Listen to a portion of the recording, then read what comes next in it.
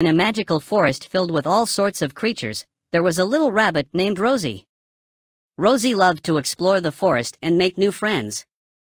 One day, as she was hopping along, she stumbled upon a baby dragon named Sparky. Sparky was lost and scared, and Rosie knew she had to help him.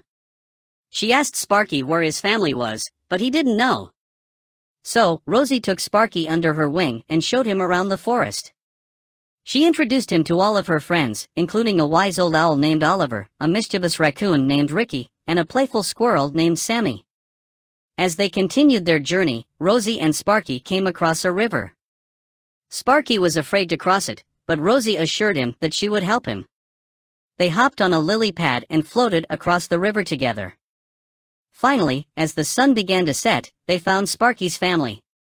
They were so happy to be reunited, and Sparky was grateful for Rosie's help. Rosie smiled and said, "That's what friends are for. I'm just happy you're safe and sound now."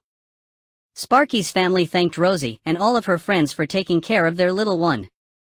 As they said their goodbyes, Sparky turned to Rosie and said, "Thank you for showing me around the forest and introducing me to all of your wonderful friends.